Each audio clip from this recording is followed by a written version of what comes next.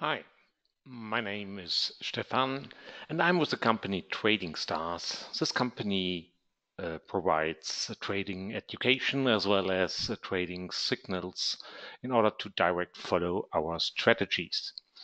Today I would like to introduce a new strategy which is called Regression Lines D1. D1 is already a hint on the time frame we trade this type of strategy. So we trade this strategy on a daily basis. In order to introduce you into this strategy, just a few basics. In general, if you follow technical analysis, you know that the price normally iterates between progression and regression. So the two parts of what is building a trend. This always iterates until a major change in the trend direction occurs. And of course, the best entries are at the end of a correction. Another behavior which you can find in the price of whatever underlying you investigate is that the price oscillates in a certain range. Sometimes you realize breakouts, and those breakouts might be successful, but also often they are simply back corrected. So that the price goes back into the original range. And the good thing is now that we can trade both fundamental and basic ideas in one approach. And this approach is called regression lines. Some of you might know that similar strategies are called mean reversion, but how we go into the trades is a little bit different in this strategy. In order to illustrate what is meant here, just two pictures of what I mean with a trend behavior and a more sideways behavior. So in the left part, you can see a clear example of a trend behavior. In this case, it's an H1, so an hourly base of the euro US dollar. And of course, this trend goes south and it iterates between progression and regression. In the right-hand picture, you can see a more sideways behavior. That means the price oscillates, goes up, goes down, goes up, goes down, and it's quite difficult to have good entries. Of course, if you have an entry at a spike and go into the opposite direction, that would be the best. But how can we derive trading entries which exactly follow those basic ideas? And the simple answer is that we use what is called a regression line. A regression line is simply the mean behavior over a certain period. A certain period means here a certain number of candles or bars. And in this picture, you have a purple line which goes through the price curve, and you see that sometimes the price is below that line, sometimes it's above that line, and it oscillates around exactly that line. And we use this regression line, which is well defined mathematically, in order to have good entries. Whenever the price deviates from that regression lines to a certain amount, then we enter a trade, and we enter the trade into the main direction. So that means if the slope of the regression lines is negative, we open short trades, and if the slope of the regression line is positive, then we enter into long trades. So what do we need for that kind of strategy? We need a certain number of candles in order to determine the regression line. And of course, it now follows directly from that line is that we can calculate the variation around this line. So that is straightforward and can be done easily by applying some math. Then, of course, we need a criteria for trade entries.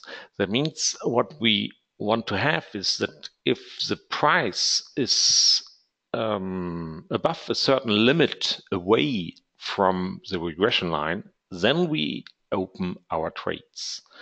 The stop loss itself is then based on the variation itself, just as a multiplier on the variation.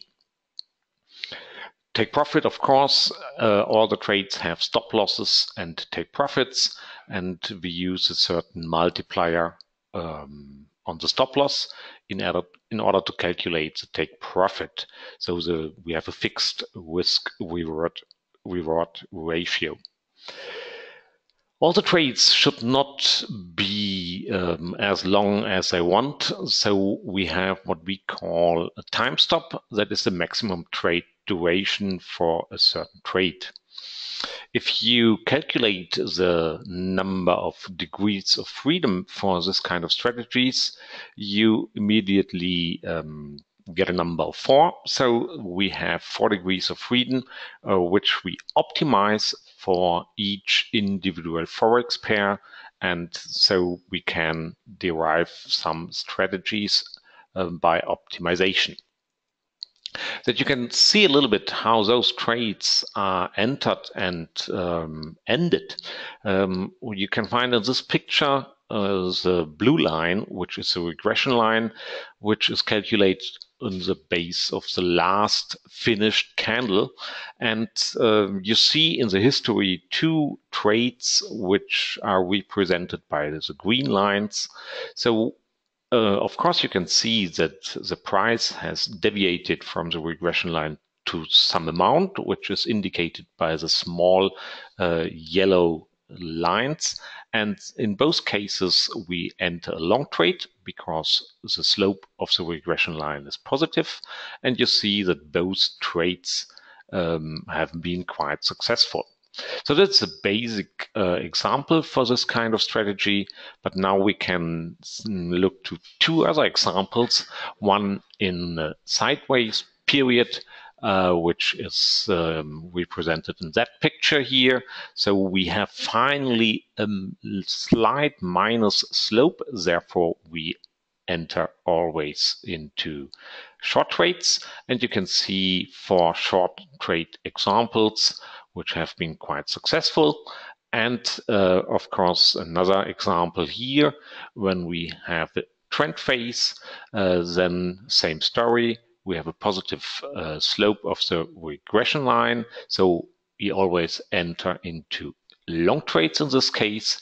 And you can see that we have multiple orders, multiple trades for one pair. And all the trades have been finally very profitable. So that is a basic idea of this strategy called regression lines D1. And since we know the history of that strategy, we have the key figures for that. So we have investigated here a couple of pairs. You can see in the last line of the slide for in total 13 years, and it has been quite successful with a small drawdown. So we have a total profit of 2000 R, and this unit is the risk per trade. And within that history, we have a maximum drawdown of 80. The linearity of that equity curve you will see in the next slide is very well. And we have 2 other key figures for that strategy. That is that we have about 15 trades per week, and the average trade length or duration is a little bit more than 3 days. In our live trading account, which is an account with 4,000 euros, every trade has a risk per trade of 25 euros.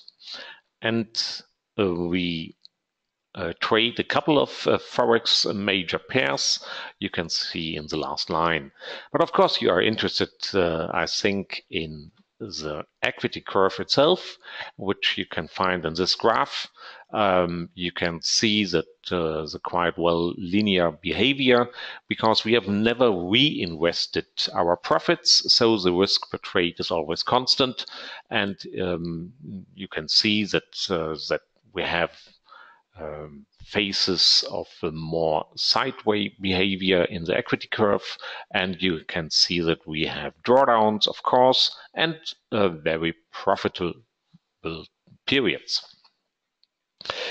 So this kind of strategy, you can follow us simply by two methods. One is that we send you emails for every trade entry, and whenever we close a trade, those emails are distributed at midnight. But since we trade here on a D1 base, you can also place your orders simply in the morning. Another way to follow us is that you use a trade copy system.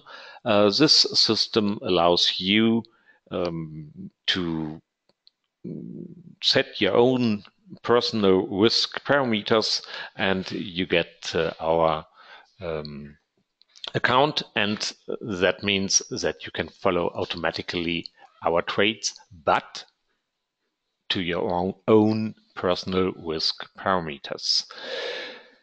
So that's in brief the new strategy, which is called Regression Lines D1. It's a very successful strategy, suitable for trend phases as well as for sideways periods, and it's behaving quite well in the history. If you have any further questions, no problem, just send us an email to info@tradingstars.de. And if you like to book that strategy, you can find the link here as well. And of course, I want to mention that we run that strategy at Argus FX because that broker is quite well for this strategy. Okay, I hope you find that strategy quite interesting, and I will hear from you as soon as possible. Thanks. Bye-bye.